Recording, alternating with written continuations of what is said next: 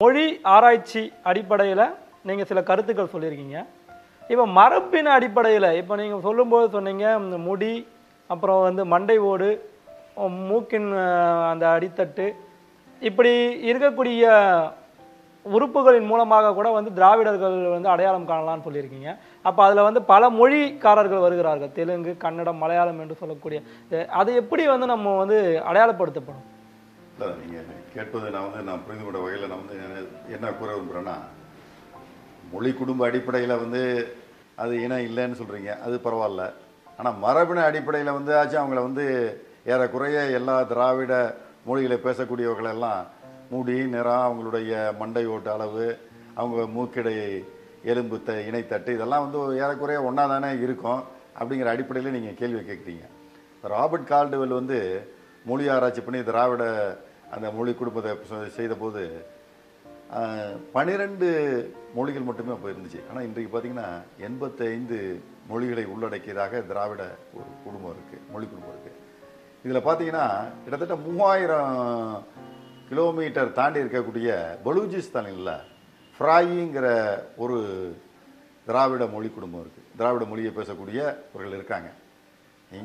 நீங்கள் கேட்ட கேள்விக்கே நான் வர்றேன்னா, தலைமுடி, நிறம், அதே மாதிரி மண்டையோட்டு அளவு, மூக்கிடை எலும்பு இணைத்தட்டு, இதெல்லாம் ஏறக்குறைய எல்லா தமிழ், தெலுங்கு, கன்னடம், மலையாளம் இவங்க பேசுகிறவங்களுக்குலாம் ஒன்றா தான் இருக்கும் அப்படின்னும் பொதுவாக இருக்கக்கூடிய அடிப்படை வைத்து சொல்கிறீர்கள். ஏன்னா சில பேர் இந்த திராவிட கருத்தை முன்வைப்பவர்கள் சொல்கிறார்கள், இல்லை நீங்கள் பார்த்தீங்கன்னா தென்னிந்தியர்களுக்கு வட இந்தியர்களுக்கு மிகுந்த வேறுபாடு உடல் அளவில் இருக்குமே அப்படிங்கிற கருத்தை முன்வைத்து சொல்கிறாங்க. உண்மையில் சொல்லப்போனால் நீங்கள் பார்த்தீங்கன்னா அந்த மொழி குடும்ப அடிப்படையிலே பாருங்கள், தமிழ், தெலுங்கு, மலையாளம், கன்னடத்தை விடுங்க, ஃப்ராகி பலூச்சிஸ்தானில் இருக்காத அவருடைய முடி, நிறம், அவங்க தலை அளவு, மூக்கிடை எலும்பு இணைத்தட்டுருக்கு பாருங்கள், இதெல்லாம் கண்டிப்பாக வேறுபட்டிருக்கும். திராவிட மொழி குடும்பத்தில் இருக்கக்கூடிய முண்டா மொழியை பேசக்கூடியவர்கள், ஃப்ராகி மொழியை பேசக்கூடியவர்கள், இவர்களை வைத்து பார்த்தீங்கன்னு வச்சுக்கோங்க வேறுபாடு இருக்கும். இதெல்லாம் வெளியே தெரிந்த வேறுபாடுகள். அப்படி இருக்கும்போது திராவிட மொழி குடும்பத்துக்கு உள்ளே வரக்கூடிய அத்தனை பேருக்கும் இந்த மாதிரி உடல் அளவுகள் என்பது ஒன்றா இருக்கிறதுக்கான வாய்ப்பு இல்லைங்கிறது வெளிப்படையாக தெரியுது. இன்னும் சொல்ல போகிறோம் பாருங்கள், மிகப்பெரிய அளவில் 1900 ஆராய்ச்சி செஞ்சுருக்காங்க. அந்த ஆராய்ச்சி செஞ்சு நம்ம திராவிட கருத்துக்கள் முன்வைப்பவர்கள் என்ன சொல்கிறாங்கன்னா, வட இந்தியர்களுக்கு தென்னிந்தியர்களுக்கு பார்த்தாலே வேறுபாடு தெரியாதா அப்படின்னு நம்ம இவர் கூட ஈவேரா கூட சொல்லியிருக்காரு. நாம் வேறு அவர்கள் வேறுன்னு சொல்லியிருக்காரு. ஆனால் 1900 தென்னிந்தியாவில் மேற்கொள்ளப்பட்ட மிகப்பெரிய ஒரு ஆராய்ச்சியில் என்ன சொல்லியிருக்காங்கன்னா, தமிழர்கள், தெலுங்கர்கள், கன்னடர்கள் எல்லாருக்குமே வேறுபாடு இருக்குன்னு சொல்லியிருக்காங்க. நீங்கள் பார்த்தீங்கன்னா முடி, நிறம், தலையளவு, மூக்கு, எலும்பு இணைத்தட்டுருக்கு பாருங்கள், இதெல்லாம் கூட தமிழர்களுக்கும் மலையாளிகளுக்கும் ஒன்றா இருக்குது. ஆனால் தெலுங்கர்களுக்கு, கன்னடர்களுக்கும் பார்த்தீங்கன்னா தமிழர்களுக்கு மலையாளிகள் இருக்கிறது முற்றிலும் வேறுபட்டு இருக்குன்னு டங்ஸ்டன் சொல்லியிருக்காரு. 1900 ஆராய்ச்சி பண்ணி அது டங்ஸ்டன் சொல்லியிருக்காரு. இன்றைக்கு கிட்டத்தட்ட 100 ஆண்டுகளுக்கு பிறகு இன்றைக்கு அறிவியல் மிகப்பெரிய வளர்ந்த நிலையில் மரபணு ஆராய்ச்சி பண்ணுறாங்க. அந்த மரபணு ஆராய்ச்சி பண்ணக்கூடிய பல அறிவியல் அறிஞர்கள் என்ன சொல்கிறாங்க, இந்த தமிழ்நாட்டில் இருக்கக்கூடிய தமிழ் ஜாதிகளை எல்லாம் எடுத்துக்கொண்டு ஒரு மரபணு ஆராய்ச்சி, ஆந்திராவில் இருக்கக்கூடிய தெலுங்கு ஜாதிகள்லாம் எடுத்துக்கொண்டு ஒரு மரபணு ஆராய்ச்சி, இப்படி பல ஆராய்ச்சிகள் பண்ணி அவங்க என்ன சொல்கிறாங்கன்னா, தமிழர்களுக்கும் தெலுங்கர்களுக்கும் மரபணு அளவிலேயே மிகப்பெரிய அளவில் வேறுபாடு இருக்குன்னு சொல்கிறாங்க. இப்போ நீங்கள் 1900 டங்ஸ்டன் எழுதிய அந்த நூல்லேருந்து நான் குறிப்பிட்டு உங்களுக்கு அதை படித்து காட்ட விரும்புகிறேன். அதை என்னுடைய இந்த நூல்லேயே நான் குறிப்பிட்டிருக்கிறேன். நீங்கள் பார்த்தீங்கன்னா 1900 ஆண்டுகளில் மேற்கொள்ளப்பட்ட விரிவான ஆய்விற்கு பின்னர் வெளியிடப்பட்ட தென்னிந்திய குடிகளும் குளங்களும் அந்த நூலில் தான் தமிழ், தெலுங்கு, கன்னடம், மலையாளம் மொழியை பேசுபவர்களுடைய உடல், தலை, முக அமைப்பு வேறுபாடுகளை துல்லியமாக குறிப்பிட்டுள்ளார்கள். இந்த ஆய்வை பற்றி கூறும்போது குறிப்பிட வேண்டிய தன்மை என்னவெனில், இந்த ஆய்விற்காக தென்னிந்தியா முழுவதும் எல்லா மக்களின் உடல், தலை, முக அமைப்புகள் அளவெடுக்கப்பட்டன. அந்நூலில் அந்த ஆசிரியர் குறிப்பிடுறாரு, அந்த வேறுபாடுகளை பற்றி குறிப்பிட்டுட்டு அவர் கடைசியாக ஒரு பட்டியலே போட்டிருக்காரு. அதாவது தமிழர்கள், தெலுங்கர்கள், மலையாளிகள், கன்னடர்கள் இவர்களுடைய அந்த உடல் அளவு, தலையளவு எல்லாம் போட்டுட்டு கடைசியில் அவர் குறிப்பிடுறது தான் நீங்கள் எல்லாருமே கவனிக்கணும். நான் சொல்லக்கூடிய கருத்து அறிவியல் பூர்வமாக எப்படி தமிழர்களும் தெலுங்கர், கன்னடர்கள் வேறுபட்டவர்கள் என்பதை, அதாவது மொழி அடிப்படையில் மட்டும் கிடையாது, அவர்களுடைய உடல் ரீதியாகவும் வேறுபட்டவர்கள். மரபினர் ரீதியாக அவர் ஒன்றாக வர முடியாது என்பதை குறிப்பிட்டு அவர் சொல்லியிருக்காரு. அதை குறிப்பிட்ட இந்த பகுதியை மட்டும் கடைசி பகுதியை மட்டும் படிச்சு காமிக்கிறேன். பல பகுதிகளில் உள்ள வகுப்புகளுக்கிடையே உள்ள தலையளவு குறியீடுகளின் வேறுபாட்டினை மட்டிலும் மேலே உள்ள அட்டவணை குறிப்பிடவில்லை. துளு, தெலுங்கு, கன்னடம் வகுப்புகளை விட தமிழ், மலையாள வகுப்புகளில் உள்ள ஒற்றுமை உணர்த்துகிறது. இந்த வகுப்புகளில் அந்த வகுப்பின் சராசரி தலையளவை ஒட்டியே அந்த வகுப்பை சார்ந்த பெரும்பான்மையினரது தலையளவுகள் உள்ளன என்பது துளு, தெலுங்கு, கன்னட வகுப்புகளில் இல்லை. இந்த வேறுபாட்டை வைத்து ஒரு புதிய கருத்தை உருவாக்க நான் தயாராக இல்லை என்றாலும் தென்னிந்தியாவின் வடபகுதியில் தலையளவில் இருக்கின்ற தன்மைகள் தமிழ் மற்றும் மலையாளம் பகுதிகளான தென்பகுதிகளில் காணப்படவில்லை என்பதிலிருந்து தென்னிந்தியாவின் வடபகுதியினரை விட யார் இருக்காங்க? அங்கே தெலுங்கு, கன்னடமும் இருக்காங்க. அந்த மொழி பேசுபவர்களை விட தென்பகுதியை சார்ந்தவர்கள் யாருன்னு கேட்டிங்கன்னா தமிழர்களும் மலையாளிகளும் நீண்ட மண்டையோட்டை உடைய வேறுபட்டவர்கள் எனலாம். இது பார்த்தீங்கன்னா இதுக்கு வரலாற்று ரீதியாக இதுக்கு சான்று இருக்குது. சேர, சோழ, பாண்டியர்கள் ஆண்ட பூமின்னு பார்த்தீங்கன்னா இன்றைக்கு கேரளாவும் உள்ளடங்கிறது. அதனால் அங்கே இருந்தவங்களும் தமிழர்கள் தான். ஆனால் வரலாற்று ரீதியாக பார்த்தாலும் கூட பார்த்தீங்கன்னா வட வேங்கடத்திற்கு பிறகு தமிழர்கள் ஆட்சி செய்தார்களா, அதிகாரத்தில் இருந்தார்களா அப்படின்னு பார்த்தீங்கன்னா கிடையவே கிடையாது. இந்த கருத்தை வைத்து பார்க்கும்போது தமிழர்கள் எப்பயுமே நீங்கள் பார்த்தீங்கன்னா தெலுங்கு, கன்னடவர்களை வடுகர்கள் தான் சொல்லியிருக்காங்க, வடவர்கள் தான் சொல்லியிருக்காங்க, வடபகுதியை சார்ந்தவர்களை பிரித்து தான் பார்த்துருக்காங்க. அந்த அடிப்படையிலையும் பார்த்தாலும் கூட வரலாற்று அடிப்படை, அறிவியல் அடிப்படை, எந்த அடிப்படையில் பார்த்தாலும் கூட தமிழர்கள், தெலுங்கர்களும் கன்னடர்களும் வேறுபட்டவர்கள் என்பது உறுதியாக சொல்லலாம். மரபினர் ரீதியாக வரமாட்டாங்க, மொழி இன அடிப்படையிலும் வரமாட்டாங்க.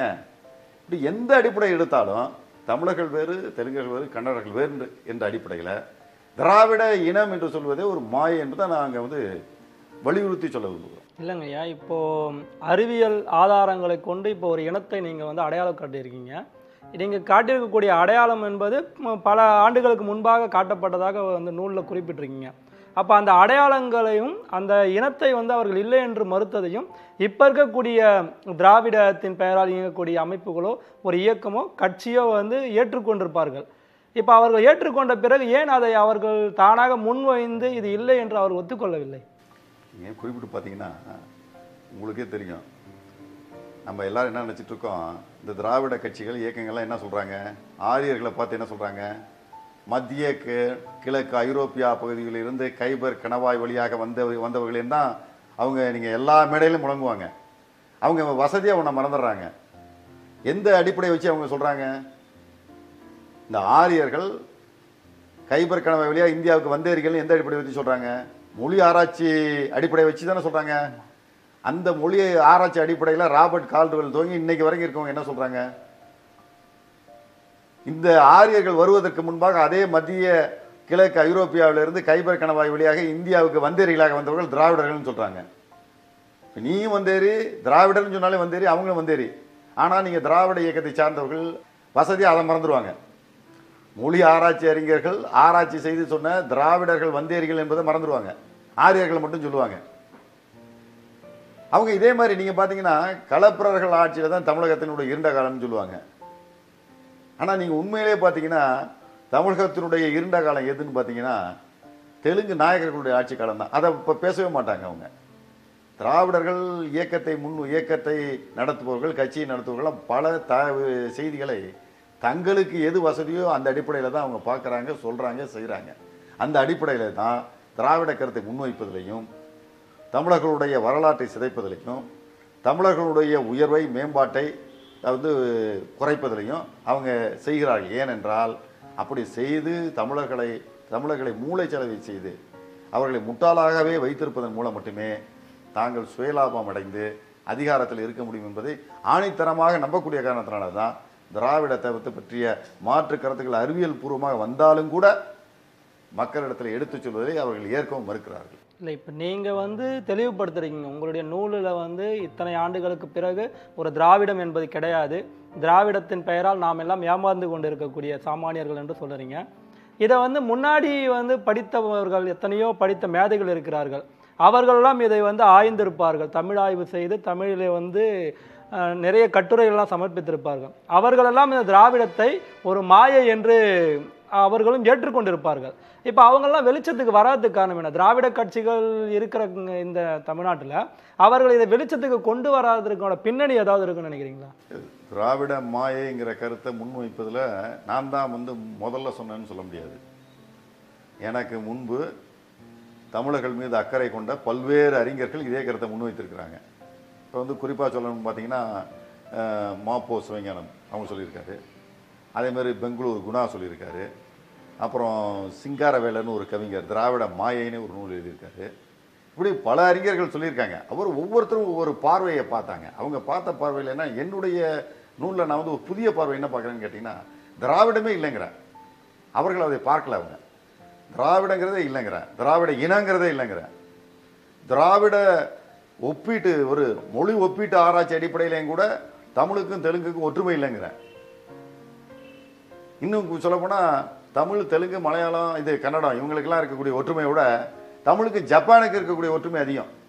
உடனே நம்மளும் ஜப்பானியர்களும் ஒன்றுன்னு சொல்லிடலாமா? ஒரு அறிஞர், ஜப்பானிய அறிஞர் சொல்லியிருக்காரு, மொழி ஆராய்ச்சி அறிஞர், தமிழும் ஜப்பானும் சைனாவில் சைனாவுடைய தென்பகுதியில் தோன்றியது, அதனுடைய மூலம் இருந்தது. அங்கிருந்து பிரிந்து ஒரு பகுதியினர் சென்றார்கள். ஜப்பானை நோக்கி போனவர்கள் ஜப்பான் பேசினாங்க, தமிழ்நாட்டை நோக்கி வந்தவங்க தமிழ் பேசினாங்கன்னு ஒரு ஆராய்ச்சி அறிஞர் சொல்லியிருக்காரு. இப்போ அதுவும் ஒரு மொழி ஆராய்ச்சி. இன்னும் சொல்ல போனீங்கன்னா எந்தெந்த அடிப்படையிலாம் நம்ம தமிழ் தெலுங்கு, கன்னடம் இவற்றோட ஒற்றுமையாக இருக்குன்னு நினைக்கிறோமோ அதோட அதிகமான அளவு நம்ம ஜப்பானோட நம்மளுடைய தமிழ் மொழி ஒற்றுமையாக இருக்குது. அதற்காக நம்ம ஜப்பானியர்கள் ஒரே இனம்னு சொல்லலாமா? சொல்ல முடியாது. ஒரு மொழி ஆராய்ச்சி சில காரணங்களுக்காக செய்யப்படுகிறது, பொது நன்மைக்காக செய்யப்படுகிறது, வரலாற்றை தெரிந்து கொள்வதற்காக செய்யப்படுகிறது, அவர்கள் பழக்க வழக்கங்களை தெரிந்து கொள்வதற்காக. இதெல்லாம் உண்மையாக இருக்குமா, உண்மை இல்லாமல் இருக்குமா, 2 மொழிகள் சேர்ந்தால் அதனால் ஏற்படக்கூடிய நன்மை என்ன என்ற அடிப்படையில் தான் சொல்கிறாங்க. உங்களுக்கு தமிழ் பேராசை நான் உங்களுக்கு சொல்ல வேண்டியதில்லை. ஒரு சும்மா சாதாரணமாக நான் உங்களை கேட்குறேன், ஒரு பொதுவான ஒரு மொழி குடும்பம்னா ஏதாச்சும் ஒரு சிறப்பு எழுத்து அந்த எல்லா மொழி குடும்பத்துக்கும் ஒன்றா இருக்கணும். உங்களுக்கு தெரியும், தமிழ்லையும் மலையாளத்திலையும் இருக்கக்கூடிய எழுத்து இதில் கிடையாது, தெலுங்குலையும் கன்னடத்துலையும் கிடையாது. டா கிடையாது, நா கிடையாது, பால் வேறுபாடு மாறி இருக்கு. நீங்கள் இது அத்தனையும் நீங்கள் வச்சு பார்த்தீங்கன்னு வச்சுக்கோங்க, தமிழுக்கே உள்ள சிறப்பெழுத்து என்னங்க? தானங்க சிறப்பெழுத்து. இங்கே தெலுங்குல இருக்காங்க, கன்னடத்தில் இருக்காங்க இல்லையே. எந்த வச்சு நீங்கள் சொல்கிறீங்க? ராபர்ட் கால்டுவெல் ஒரு கருத்தை சொன்னார், திராவிடத்தை. அது கூட அந்த திராவிடங்கிற வார்த்தை தமிழ் வார்த்தை கிடையாது, திராவிட வார்த்தை கூட கிடையாது. அது அவரே சொல்லியிருக்காரு, இது நான் சமஸ்கிருதத்திலேருந்து எடுத்துருக்க சொல்லுன்னு சொல்லியிருக்காரு. சமஸ்கிருத எதிர்க்கக்கூடிய தமிழர்கள் அதுலேருந்து ஒரு வார்த்தை ஏற்றுக்கொள்ளலாமா?